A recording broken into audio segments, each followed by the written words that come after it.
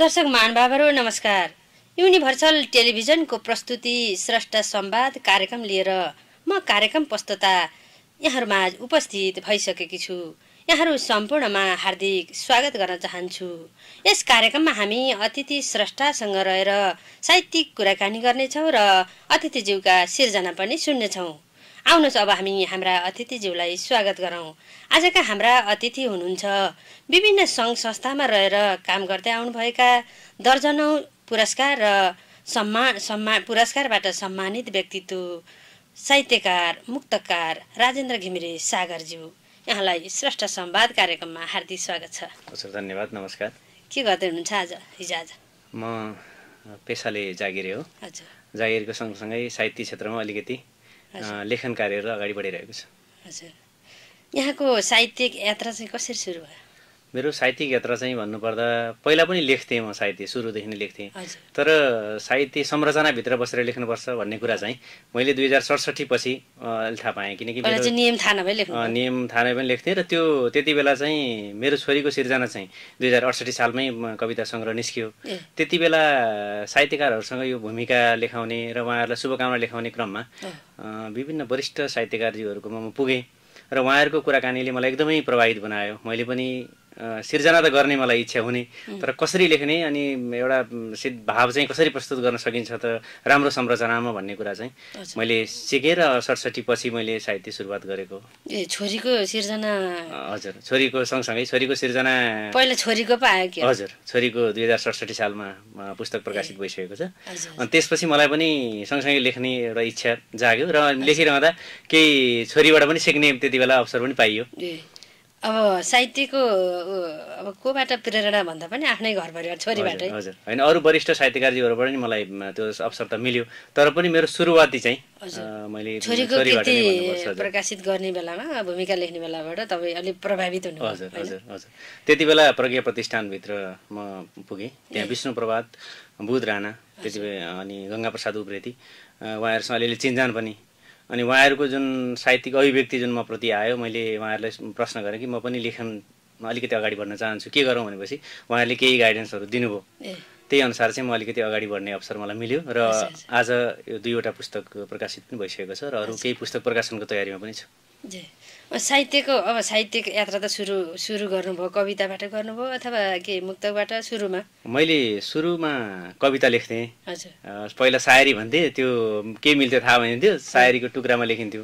पछि जब बुध राणासँग भेट भइसकेपछि गजलका केही संरचनाहरू उहाँले बताइदिनु भयो र मैले सुरुमा गजल लेखेँ र सँगसँगै अझै पछिल्लो चरणमा चाहिँ म अहिले मुक्तक प्रेमी भएको छु। साहित्यका विभिन्न विधाहरूमध्ये अब यहाँलाई मनपर्ने विधा चाहिँ मुक्तक हो? मुक्तक, गजल। अहिले गजल पनि मेरो 2075 सालमा आँखाको भाषाहरू प्रकाशित भइसकेको छ र मुक्तक सङ्ग्रह भर्खरै अस्ति इसारा मुक्तक सङ्ग्रह पनि प्रकाशित भएको छ र आजभोलि चाहिँ विशेष त मुक्तक लेख्नमै रुचि लाग्छ।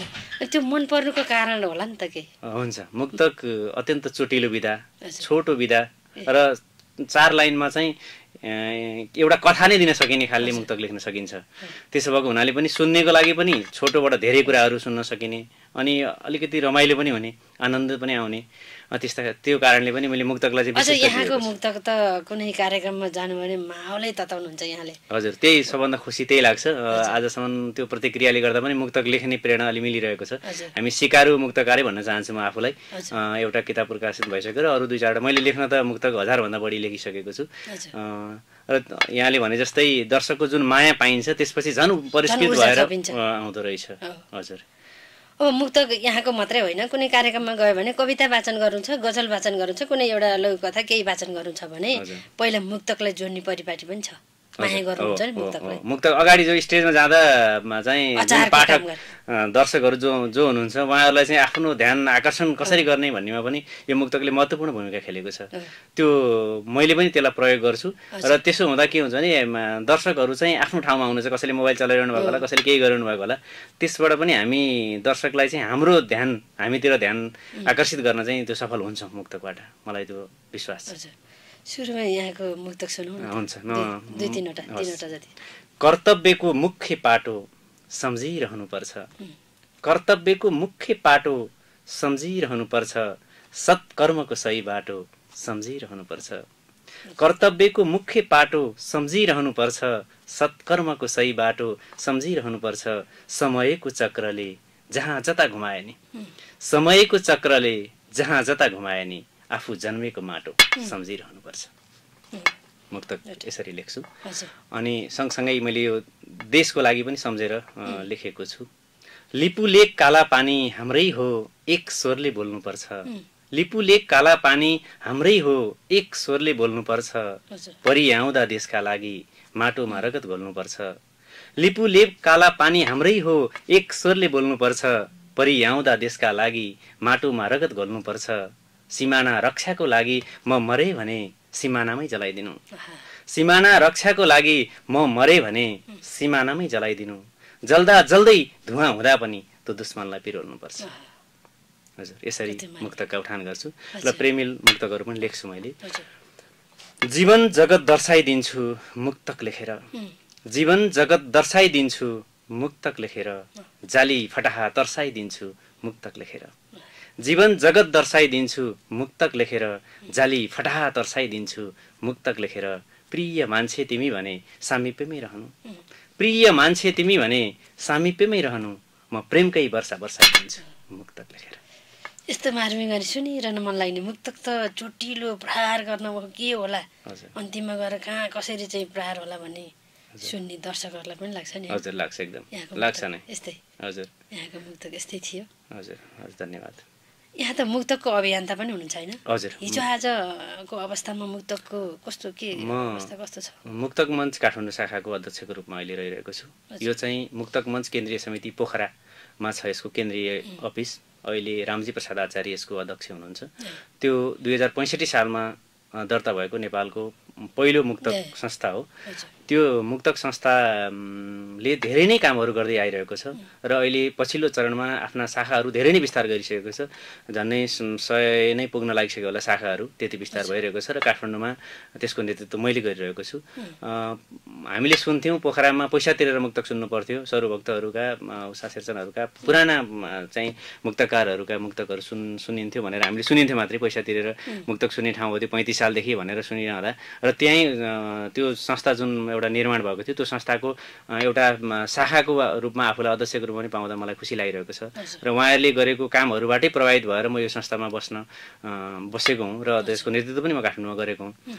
मुक्तक मञ्चले धेरै कार्यक्रमहरू पनि गरिरहेको छ।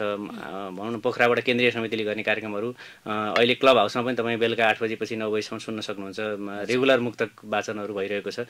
अन्य हरेक महिनाको तेस्रो शनिबार उहाँहरूले मुक्तक पोखरामै गर्नुहुन्छ र हामीले पनि काठमाडौँमा हाम्रो मुक्तक मञ्च काठमाडौँ शाखाले काठमाडौँमा मुक्तक वाचनको कार्यक्रम पनि हामी गर्छौँ।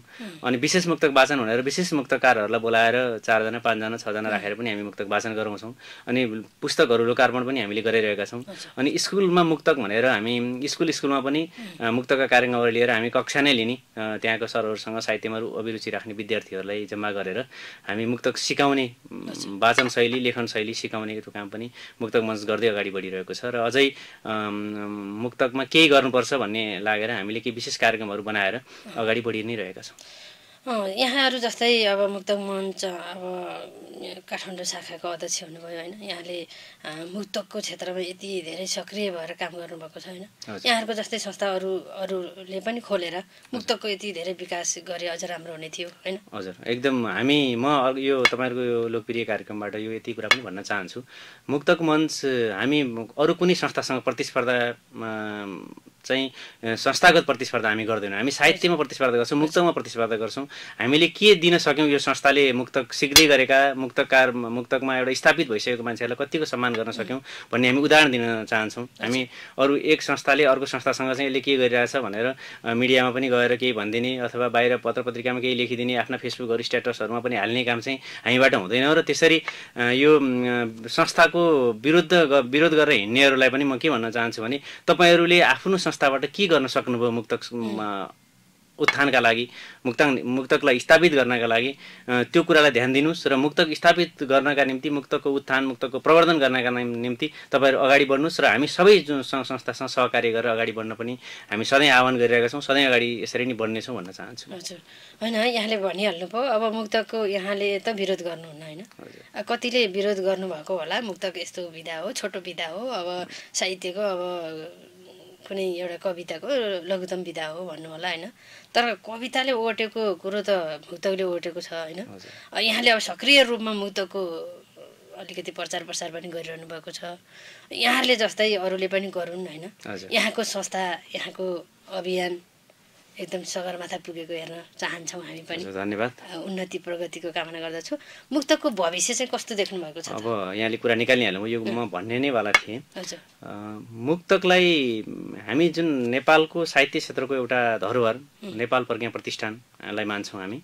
नेपाल प्रज्ञा प्रतिष्ठानले कवितालाई, आख्यान विधालाई, अरू सबै विधालाई समेटिएको छ, मुक्तकलाई त्यति समेट्न सकेको छैन। हामी प्रयासरत छौँ। मैले योभन्दा अघिल्लो प्राज्ञिक सभामा हुने सरहरूसँग चाहिँ पटक पटक मैले संवाद गरेको छु। आफू मुक्तक मञ्चको अध्यक्षको रूपमा पनि मैले संयुक्त कार्यक्रम गरौँ, जस्तै गजल महोत्सव गरे जस्तै मुक्तक महोत्सव गरौँ भनेर त्यो कुरा पहिला काव्य विभाग प्रमुखहरूले पनि त्यसलाई एकदम सहज रूपमा लिएर अगाडि कार्यक्रम बढिरहेको थियो।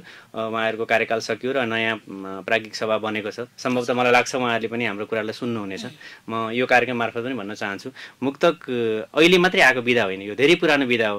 हामीले धर्मशास्त्रका किताबमा हेऱ्यौँ भने चतुष्पदीय शैलीमा आएका, रुवायत शैलीमा आएका यी जुन मुक्तकहरू छन्, यी श्लोकहरू छन्, 4 श्लोक, तिनै नै मुक्तक हुन्। अहिले हामीले अलि परिष्कृत गरेर मुक्तक मञ्च, मुक्तक प्रतिष्ठानको एउटा कार्यशाला भयो पोखरामा, त्यसपछि हामीले चतुष्पदीय शैलीमा मुक्तक लेखौँ, 3वटा अनुप्रासयुक्त, तेस्रो लाइन स्वतन्त्र र चौथो प्रार खालको त्यस्तो खालले लेखेर अगाडि बढौँ र एउटै खालको मुक्तकहरू आओस्। हामी पुराना मुक्तकारहरूलाई सम्मान गरौँ, जसले हिजो 5 लाइन लेख्नुभयो, 6 लाइन लेख्नुभयो, 7 लाइन लेख्नुभयो, उहाँहरूलाई पनि सम्मान गर्दै अब चाहिँ एकै खालको मुक्तक उहाँहरूले गर्नुभयो नि त, मुक्तक नाम दिनु उहाँहरूलाई म यहाँबाट पनि स्मरण गर्न चाहन्छु।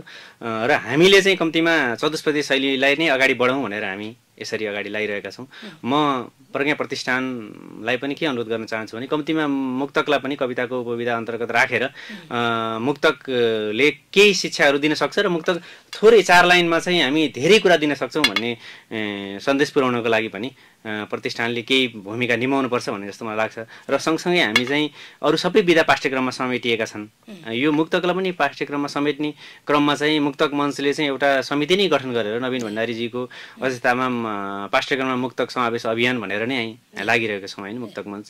र सँगसँगै अहिले तपाईँलाई भन्नुपर्दा मुक्तक मञ्चको हाम्रो काठमाडौँ शाखाको प्रयासमा पनि हामीले अहिले निजी विद्यालयका नेपाली पुस्तकहरूमा मुक्तकलाई समावेश गराउन सकेका छौँ। त्यसमा मेरै मुक्तक पनि त्यसमा समावेश छ। र हाम्रो मुक्तक मञ्च केन्द्रीय समिति पोखरा रामजी प्रसाद आचार्यज्यूको पनि मुक्तक कक्षा 7कोमा समेटिएको छ। सँगसँगै अरू यसै गरी ऐच्छिक नेपालीहरूमा मैले हेरेको थिएँ, उषा शेरचनको पनि, सन्तोष समगाईको पनि केही मुक्तकारहरूको मुक्तकहरू अहिले समेटिएको छ। त्यो खुसीको कुरा छ।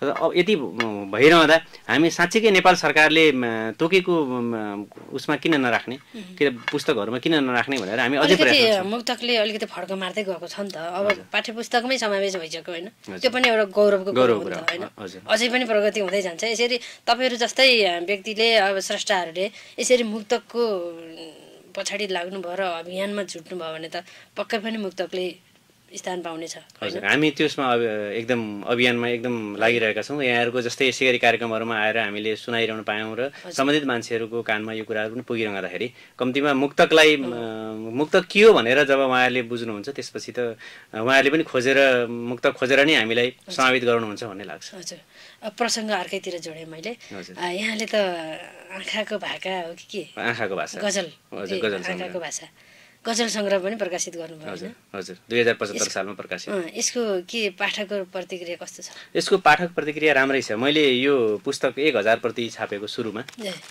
र त्यो 1000 प्रति पुस्तक बिक्री भएर फेरि मैले 500 किताब पुस्तक छापेँ। त्यसपछि अहिले छापेको छैन। र यो पुस्तकभित्रका केही गजलहरू रेकर्ड पनि भएर तपाईँले युट्युबमा पनि सुन्न पाउनुहुन्छ। त्यो गीतको रूपमा, गजलको रूपमा आइसकेको छन्। यहाँले गजल सुन्ने भनौँ, म गजल एउटा सुनौँ न।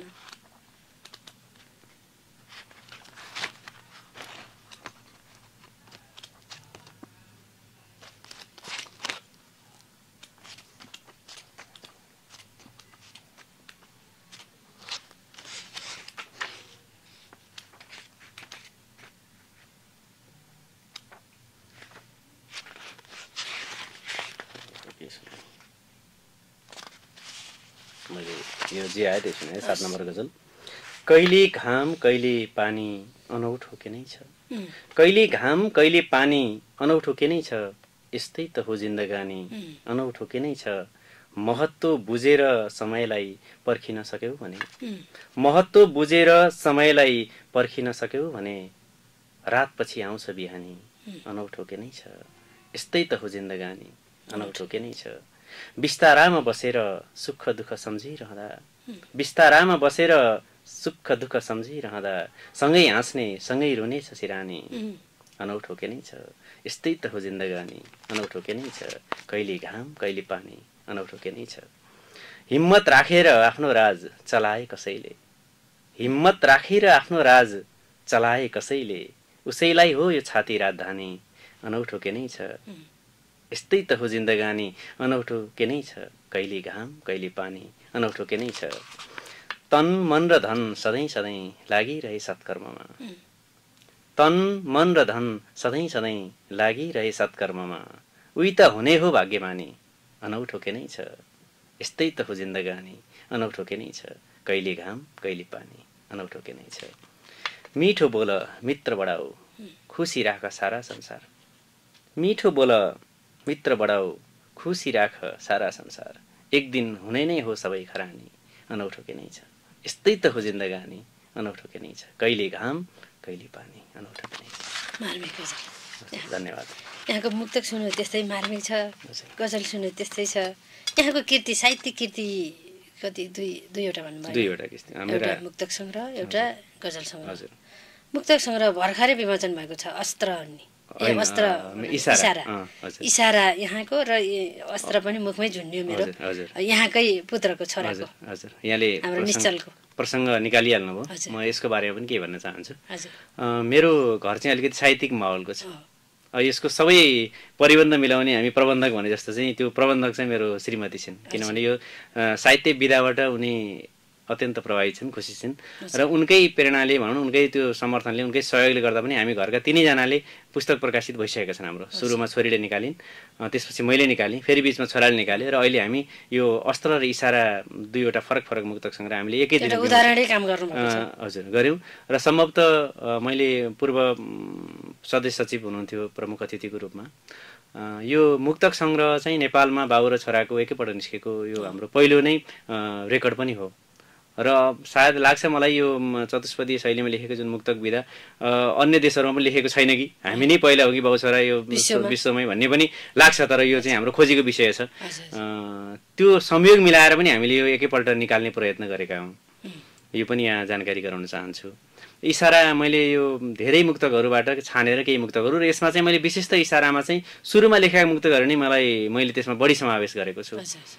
यो अब पाठकहरूले पढेपछि त्यसको प्रतिक्रिया कस्तो आउँछ, अहिलेसम्म पुस्तकमा केही यो छाप्ने क्रममा केही त्रुटि भएपछि त्यसलाई मैले केही रोकेर अहिले छाप्ने क्रम भइरहेको छ। अब त्यो बजारमा जान्छ, बजारपछि पाठकहरूको जे प्रतिक्रिया आउँछ त्यसपछि यहाँहरूको पनि प्रतिक्रिया सुनिने नै छ। आशा छ अब राम्रै होला, किनभने मैले जहाँ वाचन गरेँ सुनाएँ त्यसमा चाहिँ दर्शक र पाठकहरूको जुन प्रतिक्रिया पाएको छु त्यसबाट म आफू खुसी छु र पुस्तकबाट पनि त्यही प्रतिक्रिया पाउँछु भन्ने मलाई आशा छ। हजुर, होइन यहाँको मुक्तक सङ्ग्रह राम्रो छ होइन। हामीले कार्यक्रममा पनि देख्यौँ, माहौल एकदम ठुलो माहौल थियो होइन यहाँको। र अस्त्र हाम्रो निश्चलको मुक्तक सङ्ग्रहको विमोचनको बेलामा होइन, यहाँबाट धेरै हाम्रो दर्शक महानुभावहरूले एउटा प्रेरणा पनि पाउनुहुन्छ। घरै माहौल नै साहित्यिक छ यहाँको। यहाँले अघि नै भन्नुभयो छोरीबाट प्रेरणा पाएँ, छोरी नै यहाँको गुरु हुनुभयो होइन। घर परिवार यहाँको श्रीमतीले यति धेरै सपोर्ट गर्नुभयो, हुँदा छोरा पनि, अब श्रीमती पनि बिस्तारै आउनु होला होइन। यस्तो परिवार त हाम्रो साहित्यमा लाग्नुभएका स्रष्टाहरूको कमै मात्रै हुन्छ। यहाँको एउटा उदाहरणीय परिवार पनि भेटेँ मैले। हजुर, त्यो खुसी पनि लाग्यो। त्यो खुसी पनि लाग्छ, धन्यवाद। त्यो खुसी पनि लाग्छ। म जति कार्यक्रमहरूमा जान्छु हामी कहिलेकाहीँ बाउ छोरा छोरी तिनैजना एउटै कार्यक्रममा हुन्छौँ। हजुर, त्यो पनि खुसीको कुरा हो। र अर्को कुरा, सबैभन्दा म जति ठाउँमा जान्छु अरू सबै बाबुबाट सिकेर आमाबाट सिकेर छोराछोरीले कविता लेखे, मुक्तक लेखे, गजल लेखे भन्न सुनिन्छ। तर म गर्वको साथ के भन्न चाहन्छु भने मलाई त अहिले पनि म केही मुक्तक लेखिरहेको छु र हामी घरमै लेखिरहेको छौँ भने हामी तिनैजना पनि छलफल गर्छौँ शब्द कुन चयन गर्दा राम्रो होला भनेर। त्यो एउटा चाहिँ अवसर मान्नुपर्छ।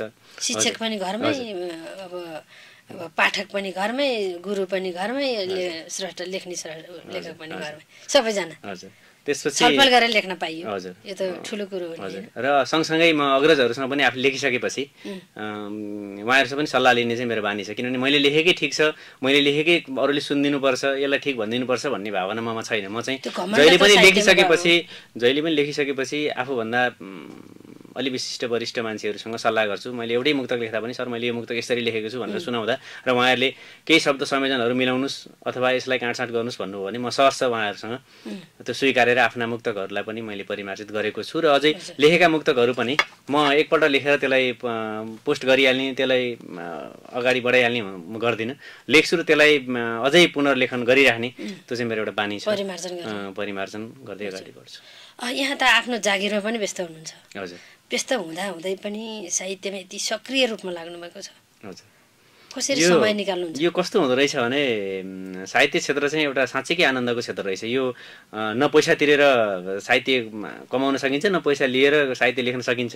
यो साहित्य भित्रबाट मनबाट प्रस्फुटित हुने एउटा भाव हो। त्यो भावलाई आफ्नो भावलाई अरूले कसरी मिठो रूपमा अथवा सरल रूपमा अथवा उहाँहरूलाई पनि प्रेरणाको रूपमा कसरी लिन सक्नुहुन्छ भन्ने दिनको लागि चाहिँ हामीले साहित्य लेखन गर्नुपर्छ भन्ने मलाई लाग्छ। जस्तै कवितै लेखौँ, कम्तीमा कसैले 4 लाइन कविता सुन्दा पनि उसलाई केही चेन्ज आओस्।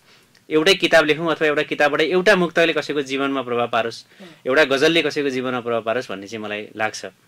म लेखिनै राख्छु। म आफू जागिरी हुँदा पनि मेरो अलिकति अफिस पनि कस्तो वातावरण छ। हजुर, जागिरको वातावरण पनि मेरो रमाइलो छ। म प्राविधिक मान्छे हो अनि मैले लेखिसकेका मुक्तकहरू पनि मेरो साथीहरूले सुनिदिने। अनि अब राजेन्द्र घिमिरे चाहिँ गजलकार मुक्तकार हो भनेपछि उहाँले सुन्न इच्छा गरिदिने। कति ठाउँमा चाहिँ यसले मुक्तक सुनाउला, गजल सुनाउला भनेर भाग्ने परिपाटी हुन्छ भने म कहाँ चाहिँ आज राजेन्द्र आएर एउटा केही नयाँ सुनाइदिए हुन्थ्यो भन्ने परिपाटी चाहिँ मेरो अफिसको साथी सरहरूले गर्नुहुन्छ। त्यो पनि मेरो खुसीको कुरा छ। म यति बेला उहाँहरू सबैलाई स्मरण गर्न चाहन्छु। र सँगसँगै यहाँहरू जस्ता सबै साथीभाइहरूसँग चाहिँ मेरो भेट हुन्छ, साहित्यिक छलफल कुराकानी हुन्छ र त्यसले पनि एउटा खालको ऊर्जा दिन्छ। अनि विभिन्न ठाउँमा विभिन्न कार्यक्रममा जाँदाखेरि जुन परिवेशहरू हामीले भेट्छौँ त्यो साहित्य लेखनका लागि, त्यो पनि मलाई ऊर्जाको रूपमा हुन्छ। म कहीँ जाँदा कसैको अरूको यसैमा यहाँले भन्दा भन्दै मैले जोड्नै चाहेँ यहाँको कुरा काटेर। अब लेख्न बस्नुभयो, कुनै एउटा विषयवस्तु केही तपाईँलाई दिमागमा छुनु पर्यो, केही कच्चा पदार्थ भनौँ न, केही विषयवस्तु नभइकन त लेखिँदैन नि, त्यत्तिकै लेख्छु भनेर बसेर मेरो एउटा हजुर म हजुरलाई त्यो कसरी लिनुहुन्छ? म भन्छु यो कुरा। जस्तै साहित्य भने चाहिँ कस्तो हुन्छ भने त्यो लेखौँ भनेर बसेको बेलामा लेख्न सकिँदैन। जस्तै म बाइक चलाएर हिँडिरहेको हुन्छु, मलाई केही फुर्यो भने म बाइक रोकेर यो भोइस रेकर्ड गरेर पनि त्यो चाहिँ टिपेर राखिरहेको हुन्छु र घरमा गएर त्यसलाई चाहिँ सम्पादन गर्ने काम गर्छु। गीत गजलहरू लेख्दाखेरि चाहिँ मैले प्रायः जस्तो अब यात्राका कति घटनाहरू देखिन्छ, कुनै दुःखद घटना पनि हुनसक्छ होइन? हामीले लेख्ने साहित्य त दुःखद पनि हुन्छ, सुखद पनि हुन्छ होइन? सबै माया प्रेम पनि हुन्छ। मैले यहाँले भन्दै भन्छु, अब अहिले त त्यो हट्यो। अब धेरै घरहरू त्यस्तो छैनन्। पहिला अलि दुर्गमतिर जाँदाखेरि चाहिँ दसैँ आउँदा त्यो बच्चाहरूले सेतो माटो बोकेर घरमा दल्ने त्यो एउटा देख्दाखेरि मैले त्यसलाई पनि एउटा मुक्तक लेखेको थिएँ कि यो मुक्तक सुनाउन चाहन्छु यति बेला। बाल बच्चालाई मिठो खुवाउन पनि दसैँ आउनुपर्छ, बाल बच्चालाई मिठो खुवाउन पनि दसैँ आउनुपर्छ, राम्रो लुगा लाउन पनि दसैँ आउनुपर्छ, बाल बच्चालाई मिठो खुवाउन पनि दसैँ आउनुपर्छ, बाल बच्चालाई मिठो खुवाउन पनि दसैँ आउनुपर्छ, सफा राम्रो लुगा लाउन पनि दसैँ आउनुपर्छ, रङ रोगनले धपधपी बलिरहँदा महाजनका महलहरू, रङ रोगनले धपधपी बलिरहँदा महाजनका महलहरू, गरिबको झोपडीमा कमेरो लाउन पनि दसैँ आउनुपर्छ। यसरी त्यो एउटा देख्नुभयो भने तुरुन्तै पुर्यो। हजुर, साह्रै मार्मिक मुक्तक। यहाँ त त्रिशुली बाङ्मय प्रतिष्ठानको महासचिव पनि हुनुहुन्छ होइन? हजुर। के गर्दैछ यो त्रिशुली हजुरले कुरा उठाउनु भयो, अत्यन्तै राम्रो प्रश्न। म त्रिशुली बाङ्मय प्रतिष्ठानमा महासचिव भर्खरै हो, म सचिव थिएँ, त्यसपछि म अहिले महासचिवको रूपमा काम गरिरहेको छु। त्रिशुली बाङ्मय प्रतिष्ठान नुवाकोटी स्रष्टाहरूको एकदमै पुरानो संस्था, 2066 सालमा दर्ता भएको एउटा संस्था, जसको नेतृत्व अहिले हाल आरएम डङ्गलले गरिरहनु भएको छ। उपाध्यक्षमा राजेन्द्र मानडङ्गल हुनुहुन्छ र महासचिवमा म छु। र त्यस्तै एकदम सक्रिय साथीहरू जस्तै पुरु लम्सालहरू, पुरु विमलहरू, कृष्ण किशुहरू, भैरवी भूगोलहरू जस्ता साथीहरू सबै सक्रिय साथीहरूको एउटा जमात छ हामीसँग त्रिशुली वाङ्मय प्रतिष्ठानभित्र। त्रिशुली वाङ्मय प्रतिष्ठान चाहिँ अलि भिन्न खालले अगाडि बढिरहेको छ। यसले चाहिँ पर्यटनसँग साहित्य भनेर यस्तो छ नि त। फेरि त्रिशुली भनेको त साहित्यको त एउटा एकदम सक्रिय व्यक्तित्वहरू पनि हुनुहुन्छ नि त्रिशुलीका। हजुर, ती सबै साथीहरू हामी समेटिएर हामी अगाडि बढिरहेका छौँ। र त्रिशुली वाङ्मय प्रतिष्ठानले खासै पर्यटनसँग साहित्य भनेर विभिन्न देशका सबै साहित्यकारहरूलाई जम्मा गर्ने र साहित्य पर्यटन यात्राहरू गराउने, विभिन्न पर्यटकीय स्थलहरूमा साहित्यकारहरू लाने, त्यहाँ कवि गोष्ठीहरू गराउने गरिरहेको छ। हामीले यो शारदीय काव्य उत्सव भनेर हरेक वर्ष चाहिँ शारदीय काव्य उत्सव पनि देशभरिका कविहरूलाई छानेर उपस्थित गराएर कविता श्रवण गर्ने कार्यक्रम पनि हामी गर्छौँ। सँगसँगै हामीले यो त कोभिडले अलिकति बिचमा हामीलाई अलिकति अल्मलायो, त्यसमा पनि हामी चुप लाएर बसेनौँ। हामीले भर्चुअलमा पनि केही कार्यक्रमहरू गऱ्यौँ। र यसै गरी अगाडि जस्तै भनौँ साहित्यकारहरूसँग हुने छलफल अन्तर्क्रियाहरू, पुस्तक चर्चाहरूदेखि लिएर हामी एउटा त्रिशुली त्रिवेणी भन्ने त्रैमासिक पत्रिका पनि हामीले निकालिरहेका छौँ। त्यो केही कारणवशै कोभिडले केही रोकेको छ, त्यसलाई अब निरन्तरता गर्ने प्रयासमा पनि छौँ। यो निरन्तर आफ्नो काममा साहित्य सम्वर्धनमा, साहित्यको विस्तार विकासका लागि चाहिँ हामी लागि नै रहेका छौँ त्रिशुली वाङ्मय प्रतिष्ठानबाट पनि। यहाँले साहित्यमा लागेर के कमाए र के गुमाए जस्तो लाग्छ? होइन, साहित्यमा लागेर गुमाएको त म कुरा भन्न चाहन्न, कमाएको नै भन्न चाहन्छु। र एकदमै आनन्द कमाएको छु। आज यो टेबलमा आएर यति यो तपाईँहरूको लोकप्रिय कार्यक्रममा म यहाँ बस्न पाउनु भनेको नि मेरो सबैभन्दा ठुलो कमाइ हो। मैले अस्ति मात्रै पनि यो मुक्तक मेरो किताब प्रकाशन भइसकेपछि मैले 2-4 ठाउँमा कार्यक्रमहरू उपस्थित भएको छु। कति ठाउँमा बोलाउँदा पनि म जान सकिरहेको छैन होइन। यो सबै कमाइ नै मेरो यो, जसरी हजुरले अहिले भनिसक्यो सुरुमै मेरो परिचय गर्दा सम्मानका कुराहरू छन्। मैले दर्जनौँ सम्मानहरू पाइसकेको छु, मुक्तकका सम्मानहरू पाइरहेको छु, पुरस्कारहरू पाइरहेको छु, कदरपत्रहरू पाएको छु। त्यो चाहिँ मेरो यो साहित्यले मलाई चिनाएको छ। म राजेन्द्र घिमिरे सागर भनेर म आज मेचीदेखि महाकालीसम्म काहीँ पुग्दा मुक्तकार राजेन्द्र घिमिरे भनेर चाहिँ धेरै मान्छेहरूले चिन्नुहुन्छ। मेरो आफ्नो व्यक्तिगत अरू जुन पेसामा छु म, त्यो पेसाभन्दा बाहिरको यो क्षेत्रले मलाई अत्यन्तै लोकप्रिय अथवा चिनाइरहेको छ। त्यो नै मेरो लागि सबभन्दा ठुलो मैले कमाइ हो भन्ने लाग्छ। अब हामी अन्ततिर पुगेका छौँ कार्यक्रम। अन्तमा जाँदा जाँदै यहाँको 2-4वटा मुक्तक त सुन्नै पर्यो। हजुर, सुनाउँ फेरि। हस्, म 2वटा मुक्तक र एउटा गजल सुनाउँछु तपाईँलाई। मेरो मुक्तक: सुकेको खरले आगो छुन खोजे अस्तित्व सकिन सक्छ। सुकेको खरले आगो छुन खोजे अस्तित्व सकिन सक्छ। कागजलाई पनि बार बार धुन खोजे अस्तित्व सकिन सक्छ। सुकेको खरले आगो छुन खोजे अस्तित्व सकिन सक्छ। कागजलाई पनि बार बार धुन खोजे अस्तित्व सकिन सक्छ। हावा भर्दै गरेको बेलुन सम्झिनुस् आफूलाई एकपटक। हावा भर्दै गरेको बेलुन सम्झिनुस् आफूलाई एकपटक। अझै अझै ठुलो हुन खोजे अस्तित्व सकिन सक्छ। मेरो अर्को मुक्तक: चिसा मान्छे तताउने मन छ मुक्तक लेखेर। चिसा मान्छे तताउने मन छ मुक्तक लेखेर। मनको कुरा बताउने मन छ मुक्तक लेखेर। चिसा मान्छे तताउने मन छ मुक्तक लेखेर। मनको कुरा बताउने मन छ मुक्तक लेखेर। यी आँखामा बस्नेलाई उसै कहाँ छोडिन्छ र? यी आँखामा बस्नेलाई उसै कहाँ छोडिन्छ र? घरि घरि सताउने मन छ मुक्तक लेखेर। कस्तो मिठो मुक्तक। म एउटा छोटो गजल सुनाउनु होला।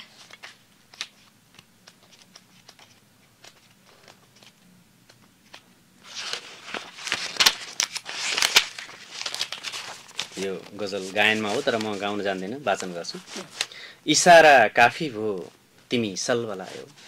इसारा काफी भो तिमी सलबलायो। गर्यौ के जादु यस्तो मनै खलबलायो। इसारा काफी भो तिमी सलबलायो। गर्यौ के जादु यस्तो मनै खलबलायो।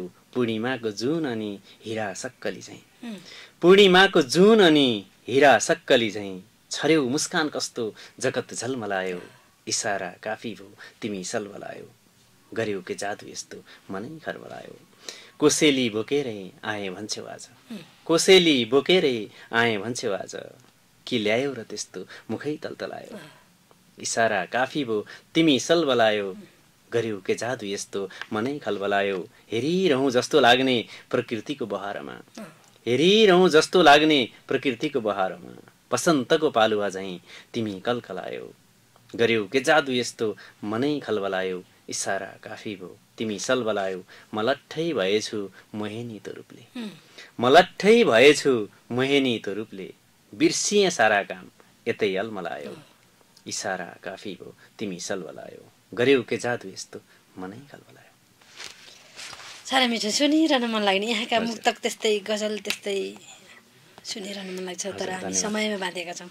अब जाँदा जाँदै यहाँ अग्रजको नाताले मुक्तकको अभियन्ताको नाताले मुक्तक लेख्दै गर्नुभएका भाइ बहिनीहरूलाई के सन्देश दिन चाहनुहुन्छ? एकदम अत्यन्त राम्रो क्वेसन सोध्नुभयो। म मुक्तक लेख्दै गरेका भाइ बहिनीहरूलाई अथवा मुक्तक सर्जकहरूलाई जसले मुक्तक सिकाइरहनु भएको छ उहाँहरूलाई पनि के भन्न चाहन्छु भने मुक्तक सिक्दै गरेकाले हामी मुक्तक सिक्न अप्ठ्यारो नमानौँ। मैले अरूसँग सोधेर मलाई नराम्रो भन्छ कि अथवा मैले लेखेँ मेरो कुनै मुक्तकको कमेन्ट गर्छ कि भन्ने खालकोमा नजाउँ भन्न चाहन्छु म। किनभने उहाँहरू सिर्जना गर्नुहोस् र केही नमिलेका आफूभन्दा अग्रजहरूलाई देखाउने गर्नुहोस्, सिक्ने गर्नुहोस् र सबैभन्दा मुख्य कुरो चाहिँ के छ भने धेरैभन्दा धेरै मुक्तकका किताबहरू पढ्नुहोस्। मुक्तकका संरचनाहरू मुक्तकका विधानहरू केही छन्, ती विधान मुक्तकका विधान र संरचनाहरूलाई पढेर बुझेर मुक्तक लेख्नु भने अवश्य पनि राम्रो हुन्छ। र मुक्तकलाई चाहिँ मुक्तकको जुन हामी एउटा चट्नीको रूपमा हामीले मुक्तकलाई लिइरहेका छौँ, कतिपय मुक्तक सुन्दा पाठकलाई चाहिँ एकदम आनन्द आउने र त्यसले सन्देश पनि दिने खालका मुक्तकहरू चाहिँ हुनुपर्छ भन्ने मलाई लाग्छ।